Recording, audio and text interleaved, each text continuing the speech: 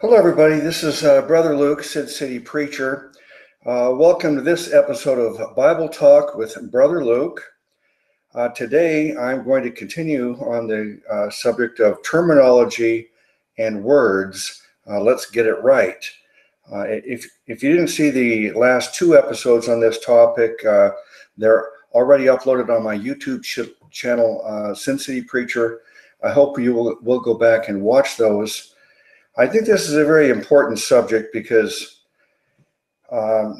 so often we see that there's certain terminology that is misused by professing Christians, and sometimes they're not only misused, but unfortunately very much misunderstood. So we've already gone through quite a few of these words and terms. So now I'm going to pick up now with another one, and the first word I'll discuss today is repent. Now,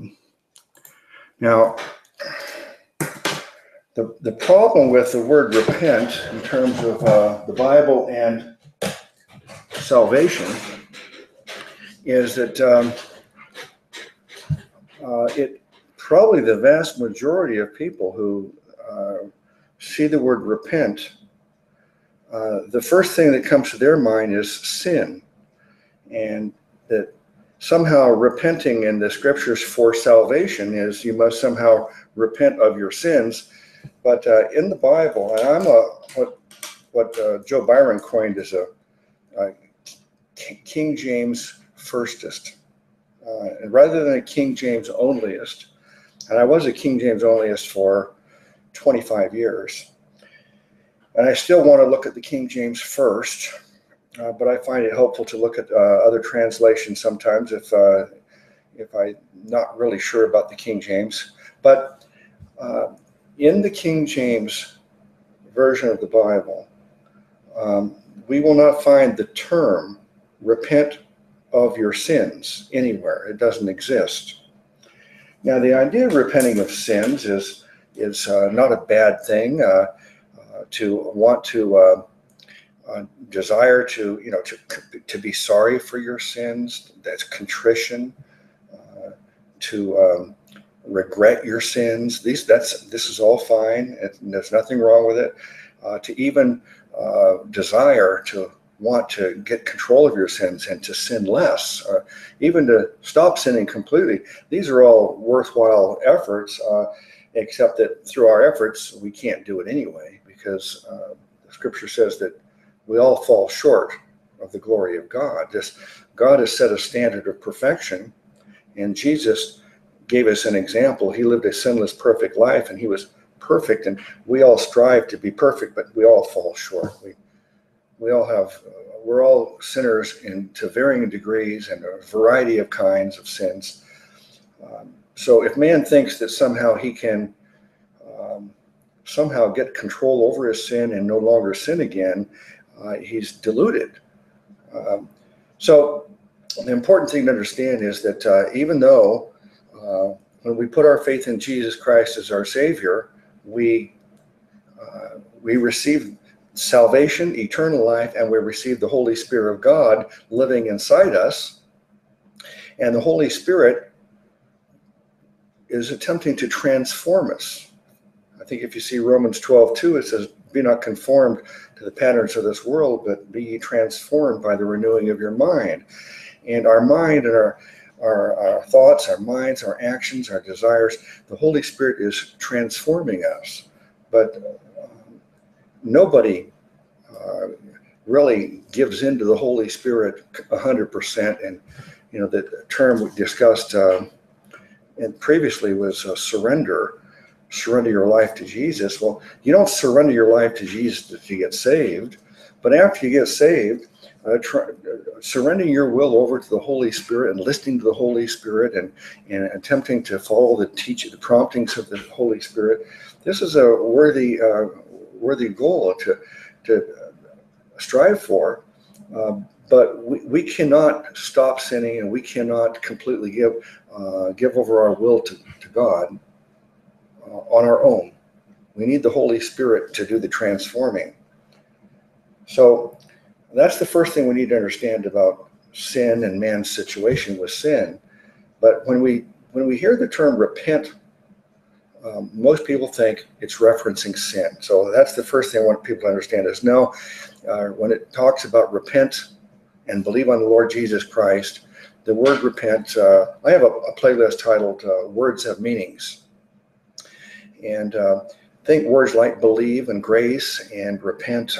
We have videos that go into great detail showing you the actual literal translations, the meanings of the words.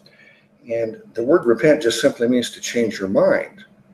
And if you want to repent in order to get saved, what is required of you is not that you change your mind about sin, or you get control over your sin, or you somehow are master of your sin. And well, that's not what repent for salvation is. It's changing your mind about how to get saved. See, the world thinks that in order to get saved, we have to somehow, through our own efforts, please God by either becoming religious, controlling our sins, doing charitable good works. And people think that if they have enough merit, enough personal merit, God will somehow approve of them and accept them, and they get to go to heaven. But in Romans 10:3, it says that man is trying to attain his own righteousness, and that's what the merit system is trying to work your way to heaven through your own righteousness. But scriptures tell us that the righteousness of man is like filthy rags in the sight of God. So we need to understand that, as it says in Romans 10:3, it's not our righteousness that's the question. The question is, will you put your faith in the righteousness and person and work of Jesus Christ? And when you do, when you put your faith in him instead of trying to attain salvation through your own efforts, then because of your faith in Jesus, he imputes his righteousness to you. He gives you eternal life, and he's cast your sins as far as the east is from the west. So the important thing to understand about repent is it just literally means to change your mind. And it means to change your mind about how you're going to go to heaven. Change your mind about trying to get through on your own. Instead, you admit defeat and say, I can't do it. I need Jesus to do it. That's the change of mind that is required for salvation. That's the repentance for salvation. Now I'm going to go on to the next word. I see that Ray is here with me, and he hasn't said anything to me yet. I don't know who you are, Ray, but if you can hear me, do you want to say anything? Okay. All right, then I'll go on to the next word now. And the next word I have a list here is baptize.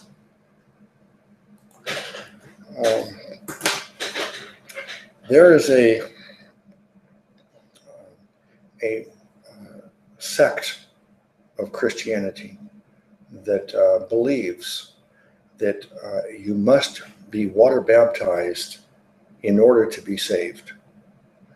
And the concept of being saved by the water is sometimes called baptismal regeneration. In other words, you're regenerated, you are born again, your spirit is quickened and brought to life, you are a child of God by being wet. That's baptismal regeneration. I think that the Pentecostals overall believe in baptismal regeneration. Some Baptists also believe in it, that you must get wet. You're not saved until you get wet. There's an opposite group that take another position that's the opposite side of the spectrum, and they say you must stay dry. And these are the Paul-onlyists, the hyper-dispensationalists. And they argue that you must not get wet, because if you allow yourself to be baptized, then it's an indication that you're not putting your faith in Jesus to save you, but putting your faith in the baptism, in a work that you're doing, a religious work that we call baptism. So on one extreme, you have the hyper-dispensationalist says, don't get wet, absolutely. And on the other side, you have the Pentecostals. I think that the Church of God, the oneness people, they all seem to believe that you must get wet. But the truth is that when we see the word baptize in the scriptures, there's really two types of baptism that we have to consider.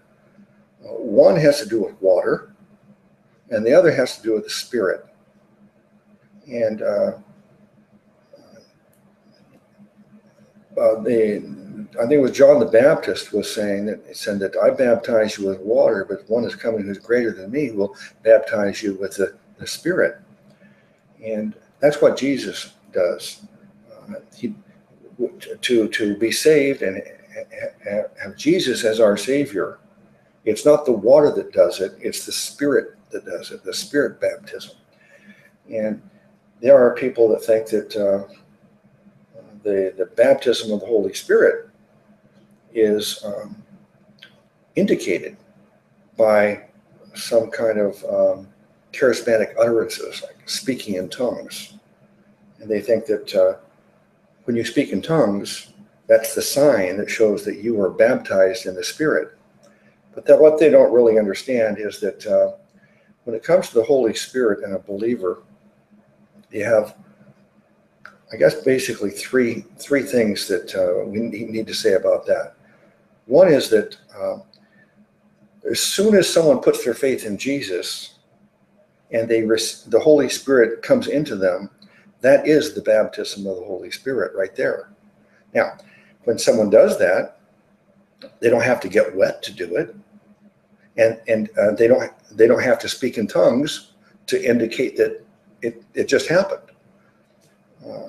What I object about these different factions is that some people are imposing water on you to get saved, and some people are imposing tongues on you to prove that you really got saved. And they're all wrong in these regards. So when you put your faith in Jesus, when you repent and say, I no longer believe in myself, I don't believe in my own ability to get to heaven through religion, through personal merit.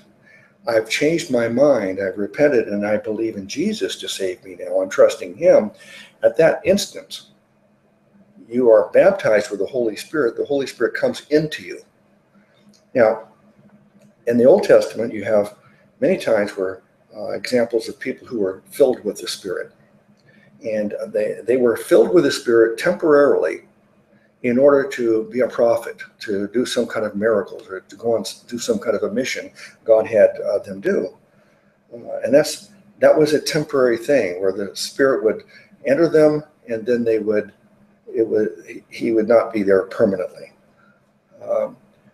But the baptism of the Spirit is something that's new that started at Pentecost. And the hyper-dispensationalists, the Paulonists, they argue that the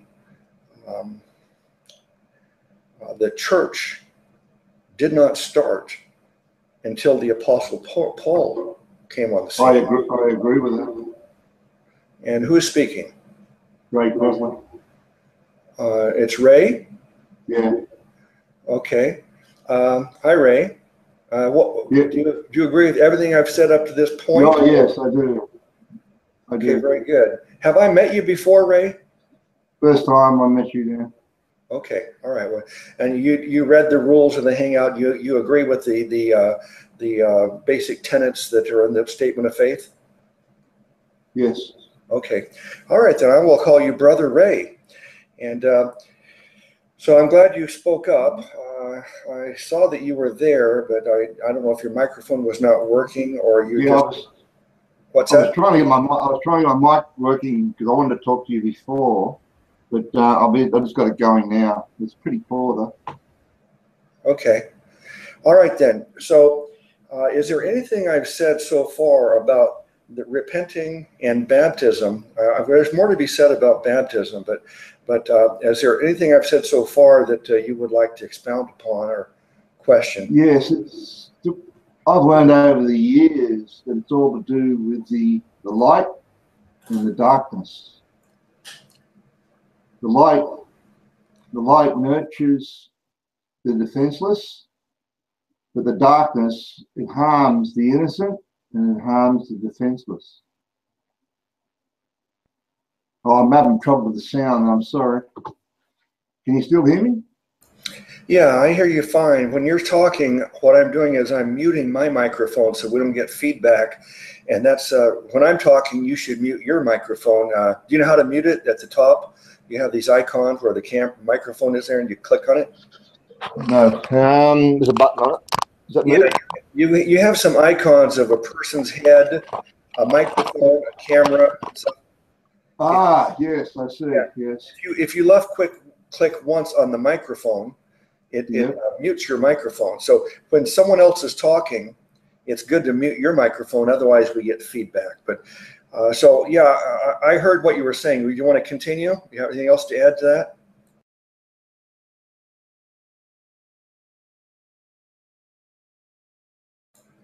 Okay, I'll go on then.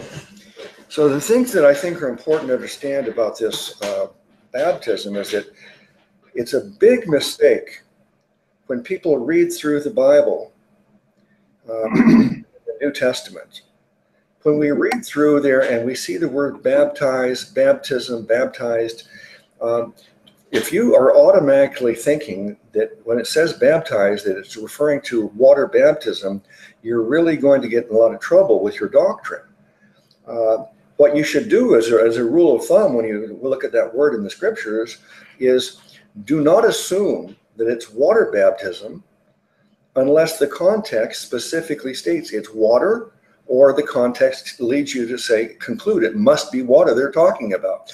If it doesn't say that it is water of baptism, then assume that it's spirit baptism instead. And if you use that rule as you're reading the scriptures and see the word baptize, it's going to really make more sense to you, and you'll be, I think, correct the way you understand it. But when it comes to the spirit baptism, you have the baptism of the Holy Spirit happens the moment you put your faith in Jesus, and then you also have, from that point on, you have what the scripture calls the indwelling of the Holy Spirit. That means once the Spirit comes in you, it stays, it lives inside you. So the Holy Spirit, the Spirit of God lives inside Brother Ray, Brother Luke, all those who put their faith in Jesus. And then we have what Scripture says, sealed with the Spirit. That means that once it comes inside and then lives in us and indwells in us, he's sealed. He will not leave us ever, no matter what. If we get involved in sin or we have a crisis of faith or whatever happens, the Spirit will not leave us. So these are certain concepts I need to understand. The baptism of the Spirit, the indwelling of the Spirit, the sealing of the Spirit, and the last one I will talk about is the filling of the Spirit. And the filling of the Spirit is like before I start a broadcast, before I do any kind of ministry works, I pray the Lord fill me with the Holy Spirit, and that just means empower me. Holy Spirit, give me power and help me get through. Help me do this.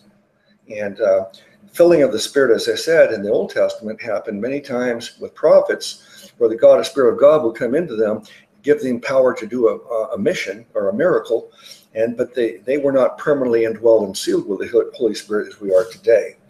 Brother Ray, anything you want to add to that before we go on? I agree with everything you said. I've got a bad cold. I hope you can understand me, but I agree with everything you say. And when we're baptized with Jesus Christ, he is in our heart forever. And I've learned over the years just how powerful the Lord is. Every prayer that I've ever asked the Lord to do, he is just help me, like again and again, with my children, with my wife, with my job, everything. Every time I've prayed to the Lord for help, the prayers have always been answered for me. But I find that I've had a lot of darkness in my life, the earlier part of my life, where I didn't know the Lord.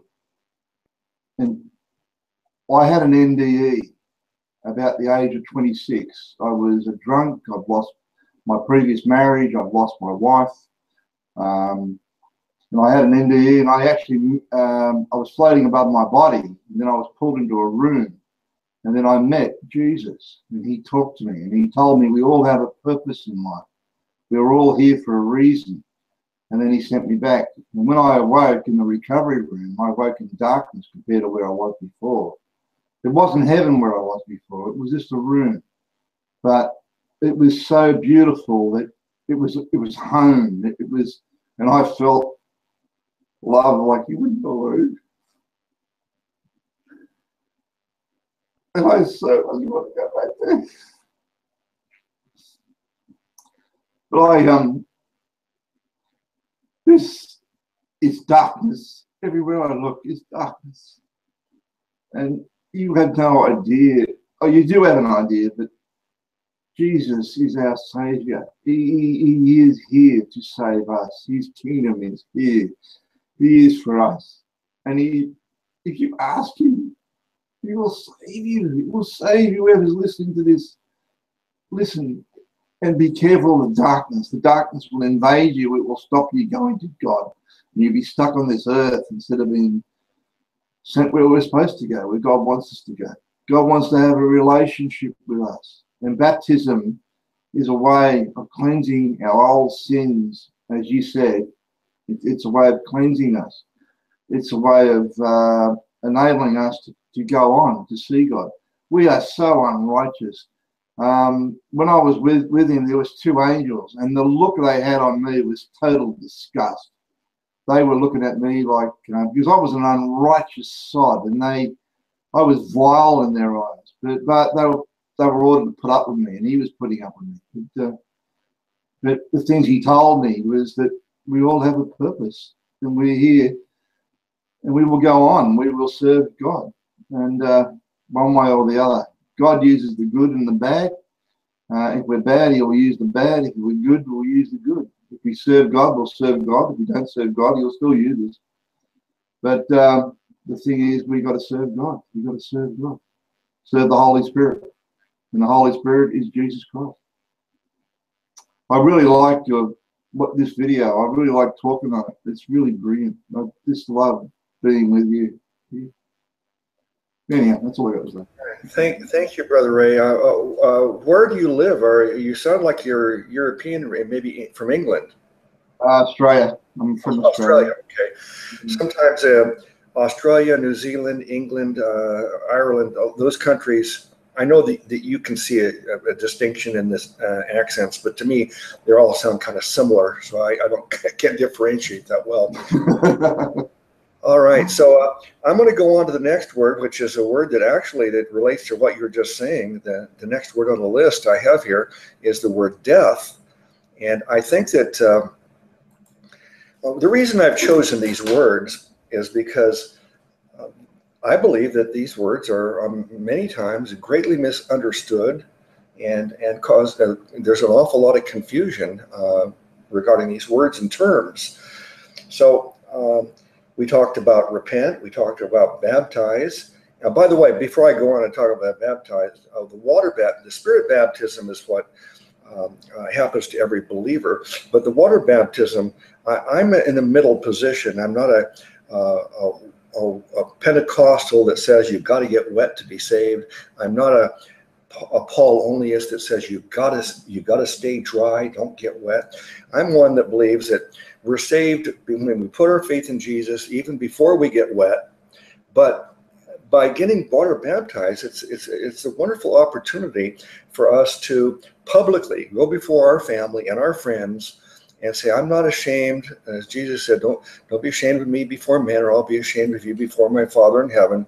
So when we go in water baptism in front of everyone who knows us, we're acknowledging that I'm not ashamed. I put my faith in Jesus Christ, and when I get submerged in the water and come out, it's a symbol of the death, burial, and resurrection of Jesus Christ, and the resurrection that's promised to me through Jesus Christ. So I do think that water baptism has its place. I don't think it's required for people, but I think it's advisable, and I would urge everyone to get water baptized. But if someone never got water baptized, I'm not one that would say, no, they're lost. They never got wet. I'll go on to the next word, unless you want to say anything about that, Brother Ray.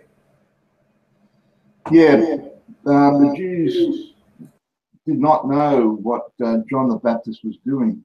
To them, baptism was a mitzvah. It was they had baths, cleansing baths. It was totally foreign for them to be baptized. To them, sin was something you went and sacrificed to. You sacrificed animals to, and your goods to, and your money to. You know?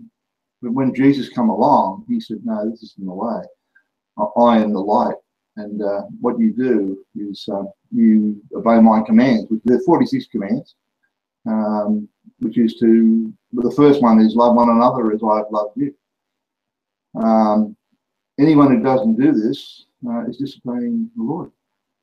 But baptism cleanses the spirit. It is the first start in, and as you live your life, your spirit is cleansed. It is whole. It is, and we go through life being baptized, and then our spirit is cleansed. It gets more cleaner as we go along. And finally, our unrighteousness leaves us, and then we are not a part of the earth anymore. We are spirit. We die, we are spirit, and then we go to God. But without the only way through to God is through Jesus. I'm kind of running out of things to say, but my love for God, I pray to Jesus all the time. And I can feel him, hear him talking to me. I can feel him in my soul. And I can feel him guiding me in my life. There are things that happen in my life, disasters, which I know that they're going to be all right because he is with me. And he is with everyone. Everyone on the face of the planet of the earth he's with. Even the ones who reject him, he's with. He is there for them all the time, that they reject him. Jesus used Judas Iscariot. He had Satan enter him so he could go and betray him because he believed in money instead of believing in Jesus Christ. Jesus will use the good and the bad. But to become righteous is not hard. It's just that we have so many things that makes us unrighteous. There are so many temptations in the world for us to be unrighteous. Eventually, after a while, I found all the temptations of the earth had left me. And I am becoming a righteous person. And you are a righteous person, and that's why I like talking to you. And believe in God and believe in the faith that he has given us, the gift he has given us to show us the way. Otherwise, when we die, we will just become nothing to us. But my love of I've got to stop there, otherwise I've gone for ages. But yeah, I agree with you. Baptism is essential. It is essential to yeah. Okay. You know, all right, thank you. The next word we're going to talk about is something you mentioned. You said you had a near-death experience.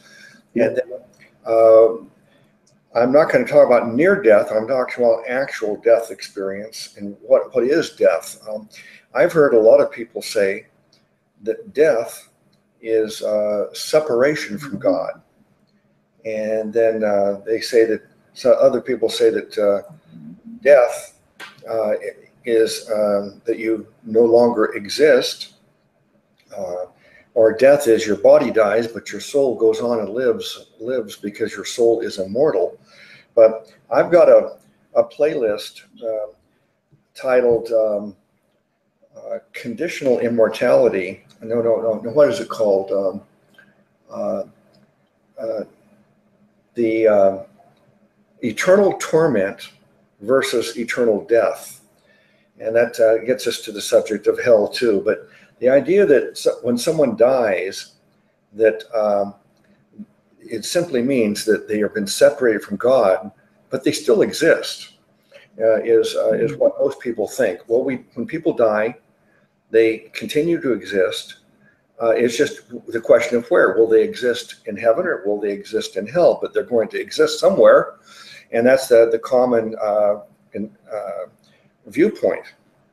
Now, I held that viewpoint. It's kind of a traditional viewpoint. It's a majority viewpoint. Most people who identify themselves as Christians believe in that idea. But in the videos I did on this subject, on that playlist, eternal death versus eternal torment, I show in there that a man is not born with an immortal soul.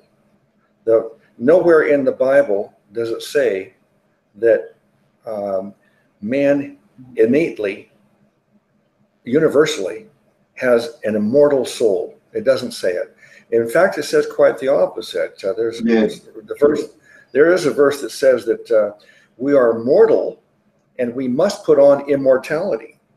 So it says that we are all born as mortals. That means that you will die and you'll be dead. And you're not going to continue living unless you receive immortality. And the way you receive it is through faith in Jesus Christ.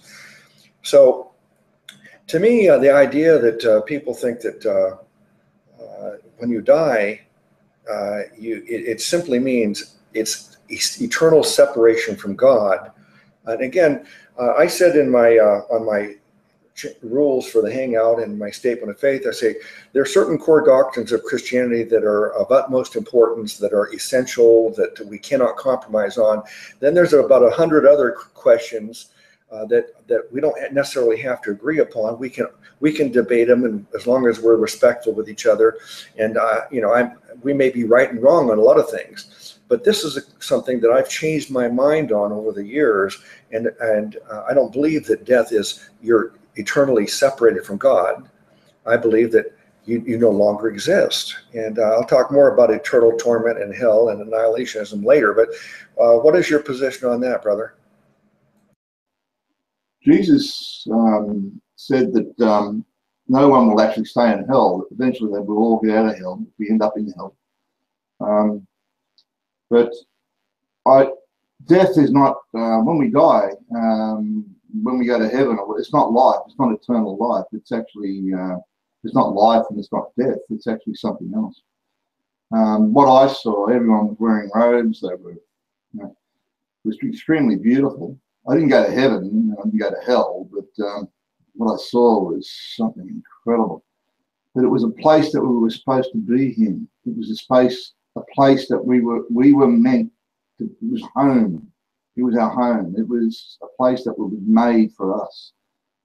It was just an environment that Jesus created so he could talk to them. And he didn't call himself Jesus, by the way. He called himself Uzul. I don't know what Uzul is, but Uzul. I can't pronounce the word, but I can remember it. But I know one thing. After a while, my own righteousness, he couldn't stand, and I had to go back because I still had to be cleansed. And I set out to cleanse myself from then on. But the thing was that I had so many bad habits. I was ex-army, I was drinking, I was doing all sorts of horrible things that I go to nightclubs and, but I had to cleanse myself of all these feelings that I felt, all these things that I was doing. I was envious of other people, fast cars. I used to make a lot of money, but I don't anymore. But I know one thing, that it's not life that we're going to. It's something else. It's a place that we are meant to go to. And then even the ones in hell, I think Jesus wants us out of there to serve him. If they go in, anyone goes into hell, they will come out of hell and they will serve Jesus Christ, because he told us that. He also said that no Jew has ever been to heaven, but I don't know about that one. Anyhow, I'm running out of things to say. Okay. But all I know is the Holy Spirit, we are spirit, and the Holy Spirit is trying to guide us to fulfill his aims. All right. Well, I have a playlist that's actually 50 hours long, titled Heaven. And some people say, well, how could you talk about heaven for 50 hours? If you ask most people about heaven to talk about it and what they think of it or know about it, it would take them 30 seconds or a minute. And we talk about heaven for 50 hours. And there's an awful lot, but much of what we said in the 50 hours was speculative. We tried to base it upon scriptures and come to conclusions based upon what we could get out of the scriptures. There is a lot that you can get from the scriptures to understand heaven, but I'm not so sure that I have this perfect understanding of heaven and what's going to be like in eternity. You have had this near-death experience that I haven't had, and I wouldn't question that unless you told me something in that experience that contradicted scripture. But I can't identify with it because I haven't had that experience. But the question is, the next question is the term eternal life. The reason I've mentioned eternal life is not regarding the question of how we will live in eternity. Are we going to be somehow disembodied spirits? Will it be some other dimension? Will it be on the earth with glorified eternal bodies? These things are interesting, and I have opinions on it, but that's not what I'm asking now about eternal life. A lot of people will argue that a person could lose their salvation if they lose their faith or get involved in sin or something. And I've spent an awful lot of time over the years arguing against that and proving that we have eternal security. We cannot lose our salvation. But one of the things that is most obvious in this argument would be when we use the term eternal life, like it says in let's say, for example, Romans 6:23, it says, the wages of sin is death, but the gift of God is eternal life through Jesus Christ our Lord. So you have, on one hand, you have one option would be death, and the other option is eternal life. So will you die, or will you have eternal life? And so when it says eternal life, a person, if they receive the gift of eternal life, because it is eternal life, it could never be lost, because otherwise it would be a contradiction of terms. It wouldn't be eternal, the life that you've actually received, if it could be lost. So that's one of the things that I think is greatly misunderstood by a large percentage of professing Christians, is the idea that, oh yeah, you get eternal life, but you could lose it. And to me, that's an oxymoron. It's a contradiction of terms. Brother, what's your comment on that? It's not life as we know it. The spirit that we have in our body now is a spirit that is there. Can you get me? And hang on, this is Justin sound. The spirit we have now is a spirit that, and what happens is an unrighteous spirit. If we live a life where we have an unrighteous spirit, where all we do is go against Jesus' commandments,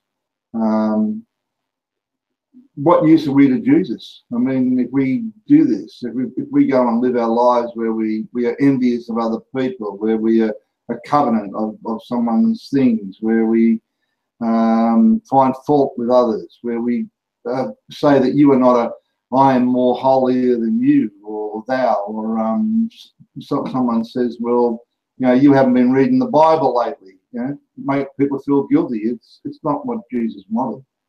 Jesus wanted to make our own choice, our own. You know. But I agree that spiritual death is blackness. There is blackness and there's light, which Jesus often talked about. The darkness is there. With the light, Jesus is the light. The morning star. I'll stop talking. This is early in the morning, by the way. It's about 5 o'clock. But that's why I got out of bed.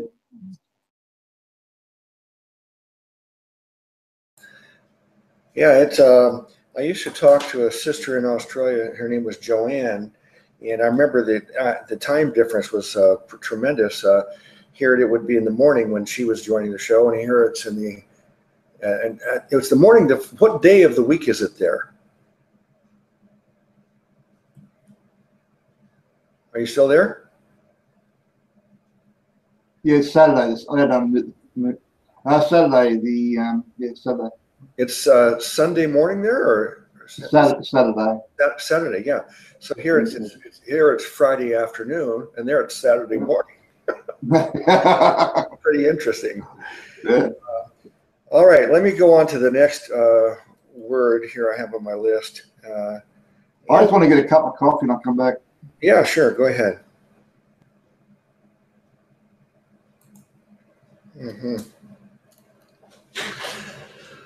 I'm going to look on the Google Plus page here for a minute and see if anybody is there paying attention or asking questions or anything. Let me see. Time.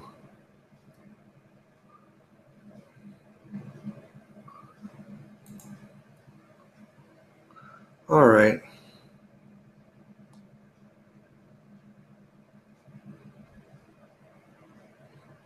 Okay, I'm going to go to the next word here. Next word I'm going to talk about is heresy. And I think what I'll do here is let's look at the actual definition of the word. Let me see. Heresy.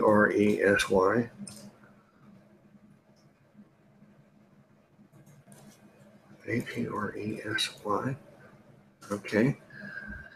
And it says heresy is a belief or opinion contrary to orthodox religious doctrine, especially Christian.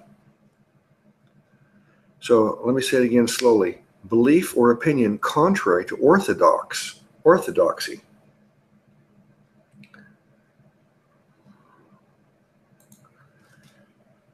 So the word heresy and the word heretic are used an awful lot on YouTube. Among people I know who I've associated with all these years in Christianity, locally and internationally, a lot of people use that word heresy and heretic.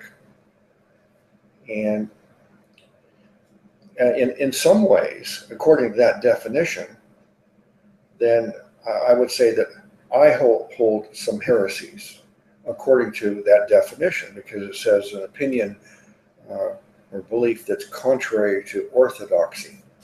Now, for example, orthodoxy, or the traditional or the majority viewpoint on hell, is that people suffer in hell eternally. It's called eternal torment. And I don't hold to that position. I used to. And I have, as I said, a playlist titled Eternal Death versus Eternal Torment. So watch that playlist. There's an awful lot of teaching on there to show why I believe the way I do now. But according to that definition, because my position is a minority position, someone could rightly say, well, that's heresy. That's not orthodoxy. That's not the majority viewpoint. But I think it's important to understand that the majority viewpoint is oftentimes wrong. I mean, first of all, just look at the world today. The majority of the world don't even profess faith in Jesus. There's over 7 billion people in the world, and there's 2.2 that identify themselves as a Christian in some way. So therefore, if we're going to go with a majority, we have to say that Christianity must be wrong, since there's a minority of people that hold that position. So and even with the 2.2 billion that identify themselves as Christians, within that large population of people, the majority of them do not hold to the Bible as their source of truth for Christianity. 1.2 billion of them believe in Romanism, Roman Catholicism, and the traditions of the Roman Catholic cult. I have a playlist called Roman Catholicism Debunked. I hope you'll watch, because it'll teach you the origins and false teachings of Roman Catholicism. But so out of 2.2 professing Christians, a very small percentage of them go to the Bible for their source, their understanding of what Christianity is. I also have a playlist called Biblical Christianity. Christianity according to what the Bible says. And even a lot of the people who say they go to the Bible for their answers, a vast majority of them do not hold in the doctrine of salvation's a free gift we get by grace alone, through faith alone, in Christ alone. The majority of people who even say they're biblical Christians are not, because they believe that salvation, it must be earned through personal merit. You believe in Jesus, and then you do your own works, and if it's good enough, then you're saved. So my point is simply that if you want to follow the majority, you're quite often going to be in the wrong camp, because the majority is not necessarily the right answer. But that's how the word heresy is determined. Heresy is a non-majority position. You are not holding orthodoxy, tradition, or the majority position. So when it comes to eternal torment, I'm not orthodox. When it comes to say, there's a few other things too. I don't need to go into all of them, but there's a few positions I hold that are not within that majority position. So it would be heresy according to that definition. And then we have a term that we find in the scripture called damnable heresy. Damnable heresy. Now, I believe a person could be wrong about a lot of things. In fact, in my statement of faith and the rules for a hangout, I say we must agree with these core doctrines of Christianity, and these are these doctrines. Jesus is eternal God Almighty, manifest in the flesh as the Son of God. Salvation is a free gift we get through faith alone in Christ alone. No religious work is required. And once we receive the gift, it's irrevocable. We can never lose our salvation for any reason. Jesus died for our sins. He was buried. He rose from the dead on the third day. These are things that are essential for us to understand and agree on these essentials. And yet, there's 100 other theological questions that are important in varying degrees and very interesting. And yet, we don't have to agree on all those things. Our salvation does not hinge upon it. Our Christianity does not hinge upon it. But if someone does not agree with these basic core doctrines of Christianity, that would fall under what the scripture calls damnable heresy. The heresy is so serious that you'll end up in hell because you don't get that part right. I don't know if Brother Ray is back with his coffee or not, but if you've been listening and you're back, I'll give you an opportunity. Yeah, I'm back. Okay. Did you hear what I said about heresy? Yeah. Yep, you're true. You can commit heresy just by going against what Jesus' commandments. If you don't love others, if you don't respect others, you are going against Jesus' commandments. If you harm or hurt or harm the innocent or pick on the defenseless, you are going against Jesus' commandments. Jesus said, love one another as I have loved you.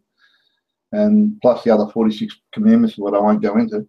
But that's the main one. It's the main thrust of it. And when you mention the Catholics and their Roman doctrine, they went totally against all that. They picked on the innocent. They were more like Satan worshippers than believing in Jesus Christ, even though they used Jesus Christ's name. But heresy is if you go against Jesus Christ. But sometimes church doctrine, I've discovered in some churches, goes against Jesus's commandments. I've found this in a few churches. I walked into one church and they were speaking tongues, but tongues were given to the disciples so they could speak to every single person on the face of the planet, no matter what language they spoke. And yet these guys are speaking this gibblegook, which is someone's got to interpret and understand it. To me, it was demon speak. And of course, I just walked out. But tongues were given to the disciples so they could talk to everyone. They could get the message to God to every single person on the earth. Right. The coffee's starting to affect me now. I'll start to get on a roll. But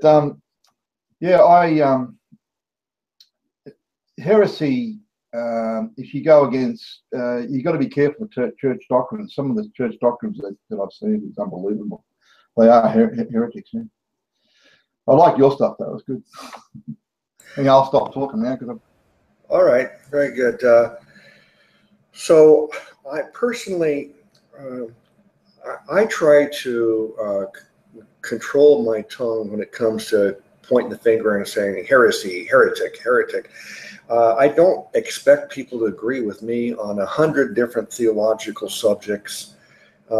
Some of these other subjects are really quite important, and some of them are not very important at all, but they're all fascinating. And it would be ideal if we could get our understanding of all of them, understand them correctly and get the answer right, but I don't know about anybody else watching, but I'm not omniscient and I'm not infallible. So, I know in the past I got it wrong on a few things over the years, and I've learned and been corrected. And I suspect even today, in some theological subjects, I probably am still wrong, and I hope to be corrected if I am.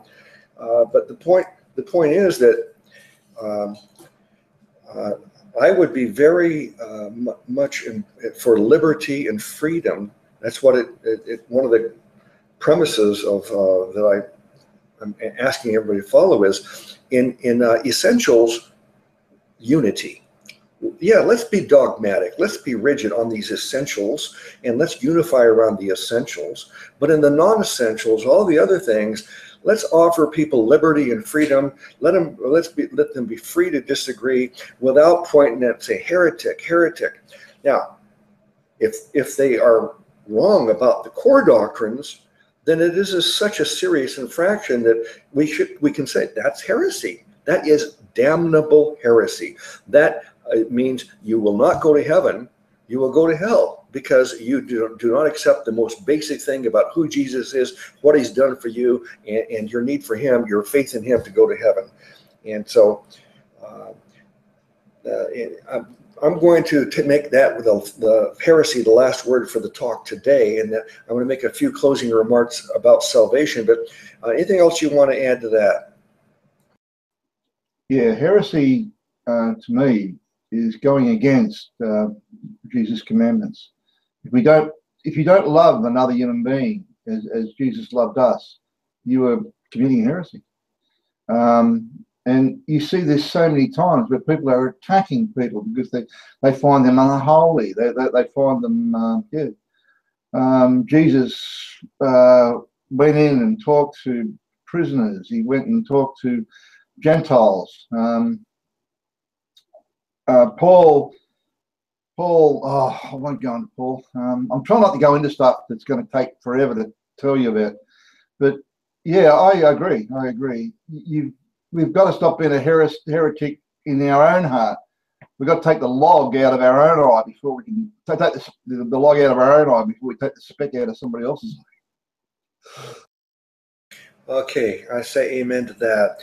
I like to finish with every one of these broadcasts with just a short invitation to the viewers an invitation to receive the free gift of salvation. So I'll take just a moment now to do that. Romans 10:3 is such an important verse because it tells us two things. One, it says that the way that man sees it is we got to work our way to heaven. We got to get to heaven through our own righteousness. But it said, but that's not God's way. God's way is not trying to get there through our own righteousness, but putting our faith in the righteousness and finished work of Jesus Christ. So I suspect that some people watching this never were taught that, never understood that, but that's what the Bible says. It says, not by works of righteousness which we have done, but according to his mercy he saved us. So salvation is not attained through man's efforts, through striving, through becoming righteous, and then God accepts you because you've done such a good job. So I want everybody to understand that is that's the way the world sees it, but that's not what the Bible says, and that's not what Jesus and the apostles taught. So I'm going to ask you, first of all, to set that aside and say, reject that. I'm not going to try to get to heaven my way any longer. And we talked about the word repent in the beginning, and that means change your mind. No longer believe that you're going to get to heaven through your own efforts, and now you come to this new understanding and new belief that you're going to put your faith in Jesus. Now, I want everybody to know who he is and what he's done and what he's promised. Scriptures say that he is eternal God Almighty who became a man and died for our sins. So he paid for all of our sins, and he's worthy of our worship because he's God. He's worthy of our love because he loved us so much he gave his life for us. And then he was buried, and after 3 days, he raised himself from the dead. He said he would do this as a sign, and that's the sign so that we can be confident that, hey, he does have the power over life and death. He proved it by the resurrection. So now you can be confident, and you can be assured that he can give you life. Now, will he do it? The scripture says that even when we have no faith, he remains faithful. He cannot deny himself. Scriptures say that he is faithful. He cannot lie. He cannot break a promise. And he promises you eternal life in the kingdom of God if you put your faith in him. It's a promise. So because it's a promise from God, you can trust it. So basically, to sum it up, I'm saying, don't put your faith in yourself. Transfer your faith over to Jesus. He died for your sins. He raised himself from the dead. He promises you eternal life if you'll trust him. So trust him completely. Put 100% faith in him instead of putting your faith in religion and yourself. Brother, I'm going to end the broadcast, and I'll let you make a final remark here, and then I'll close the live broadcast. Yeah, you put your faith in Jesus Christ because he's the only way to God. The only way through God is through. Wait a minute. Where are you going? You still going? Yeah. Okay. Yeah, the only way. I've got little circle things spinning in the background here. The only way through Jesus, the only way through God to God is through Jesus Christ, and there's no other way. But I've found over the years, pray to God, talk to God, have a relationship with Jesus Christ, with God through Jesus Christ, and you will.